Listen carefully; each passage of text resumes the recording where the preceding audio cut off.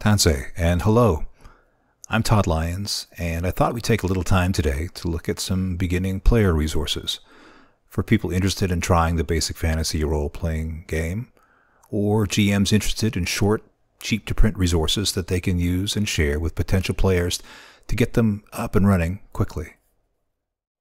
I do recommend that you get the full core book. It's printed just at cost, plus, 50 cents. Very economical, although at 200 pages, more or less, it's got quite a bit of information in there, and maybe you want to just try before you buy, even though it's criminally underpriced. So there's some options that I'm familiar with that we're going to explore together today, because I, having come from playing the 1981 original game and then going straight into the full core book, I really haven't had opportunity to play around much with beginning resources, but I'm familiar with a few, and we could look at them today.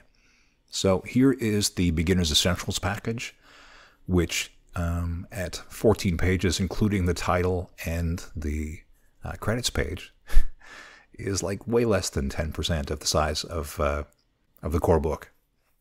Let's have a look here. So we can see that it was started in 2011. That was the initial release from Tom Hoyt, but I'm assuming, that we've had other people involved over the years for proofing, including a couple names at the end there that I recognize as fairly recent people to join the Basic Fantasy project to get out a 4th edition. So, page 1, basically an overview of what all the steps are, what equipment you need, the steps from 1 to 12, explanation of what the character abilities are all about, and bonus and penalties for high and low ability scores. And this would suggest that we're doing 3d6 right down the line, which that's certainly one way. That's certainly the old school way of generating abilities. I'm not sure that I would do it that way, but that's certainly an option. In the very least, I think it's good to allow people to arrange the scores in a way that they would like, so that they can play the sort of character that they would like to play. And they may not understand what a prime requisite is. So if you're handing this out to your players and they're all brand new, you may have to step them through some of the stuff, but yeah, I believe in you. You can do this. So page 2 is an explanation of character races, and also, I guess, an indication of what their bonuses and their special abilities are, which I think is super helpful. Even if you have, not brand new players, but ones that are playing a different race for the first time or in a long time, I can see this being useful as something that you could print out and then cut into quarters and just hand out as a little mini cheat sheet so that they remember what it is that they can do until it sort of becomes ingrained. So super helpful. Very nice. Okay, here's an overview of the 4 classes with some extra information here describing the sneak abilities and the other special skills for the thief. The one thing I always found a little confusing was that there's no detect traps, there's only remove traps, but you basically roll that score twice, once to detect and once to remove. Anyway, nice to have everything fit on one page. Okay, and we're on to equipment. How many pages of equipment do we have? 2 pages of equipment. So I'm aware of some other resources that can even simplify this part. For people that really wanted to see, like, oh, well, what are all the various things that I could buy, or what should I buy?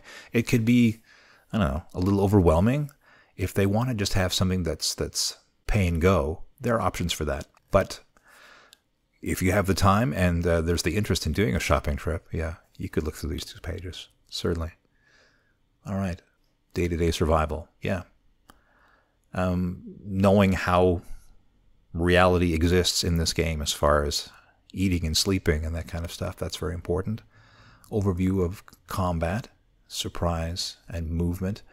Time and movement was something that, as a player, and encumbrance, those 3 things, are things that took me some time to kind of get used to when I was beginning role-playing. So I'm glad to see that that stuff is being addressed here.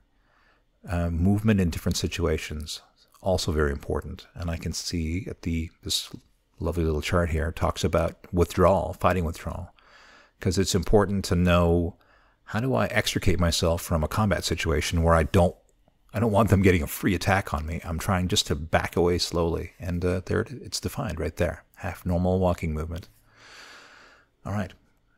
Some talk about attack and defense, bonuses and penalties, missile fire, and how concealment basically improves your armor class. It makes it less likely that you'll be hit.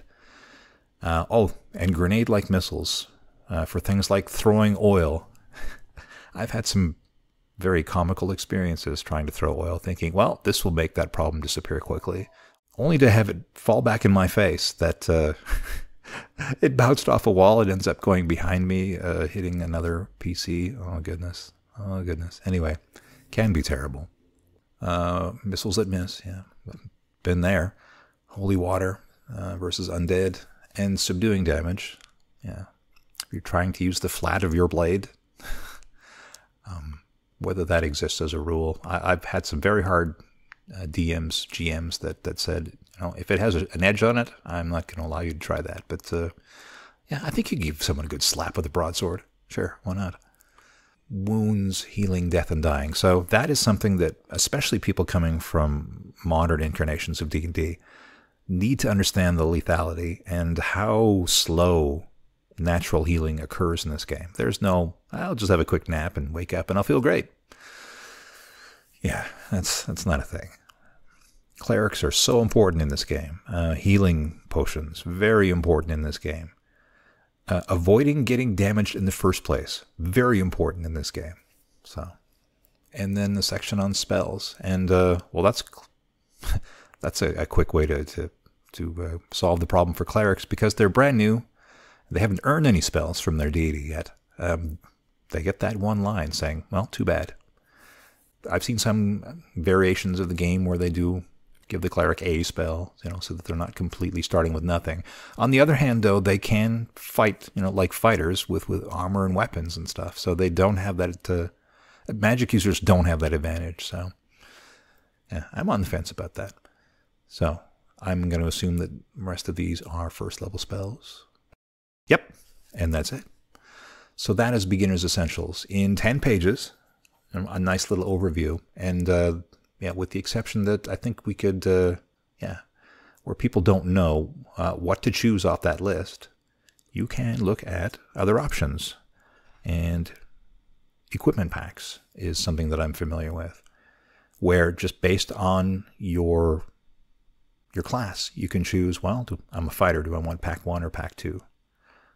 Has what's included and the encumbrance for you to make note of. Fighter pack 3. So leather armor, longsword, shortbow, quiver, 30 arrows. So depending on how they want to, I guess, make their priorities. Do I want more things, or do I want heavier armor? Do I want a more expensive armor, a less expensive weapon? Okay, so, and there's the basic pack on top. So everyone can start out with a basic pack. And you get some gold sort of thrown in too. Not as much as you would if you were generating the gold and purchasing everything manually. But you can start out with your backpack, torches, tinderbox, etc. and D6 plus times 10 gold pieces. Choose a pack based on your preference and your class for fighter, magic user, cleric, or thief. And if you want to spend any of that money that you get as part of the basic pack, there's bonus packs 1 and 2 that have some extra things. And I can see, looking at the bonus pack 2, is the 10-foot wooden pole, which, until you've fallen into a pit trap, you may not understand the beautiful utility of the 10-foot wooden pole, and it has a proud, long history in old school play. And iron spikes, which, what would you need an iron spike for? Well, 2 scenarios. One, you're inside a room that you're trying to prevent monsters from coming into while you bind wounds or rest or just take a break for a while. Or 2, the monsters are in the room and you would like to spike the door shut from the other side to keep them in. Super, super useful. And if I recall, this is just a 1-pager here. Yep, 1 page. The other page is the open game license. So I find that a very helpful resource. And in the middle, between I guess using either the full-blown core or using the Beginner's Essentials package with or without the equipment packs supplement, there is a quick character generation supplement, which can be very useful. And I have perused this in the past before. You have the option of either just rolling the abilities any way that you want to, or you can roll a d20 and then choose one of these sets of scores to copy onto your character sheet. And other than there being some variability, high or low scores, the total number, if you add in a straight line, like straight across the whole row, it's the same number all added together. It's just slightly varying, like where the high and low scores are. So there'll be no weak characters or no strong characters. These are all completely balanced array of scores. So this is interesting, and it's not really covered anywhere else. So if you want to have this sort of level of background for a character, there are some charts here you can roll on to determine your birth order, parental occupation, craft,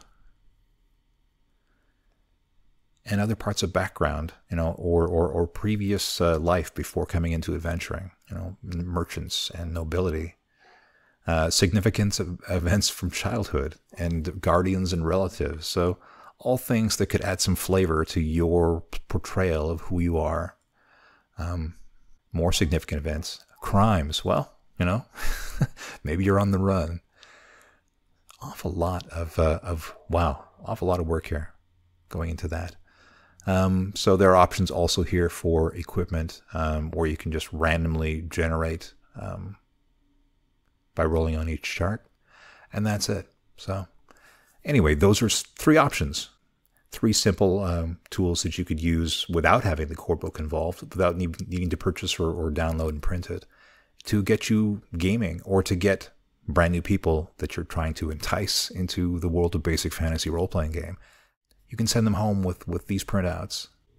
So I hope this has been helpful. I've certainly enjoyed it.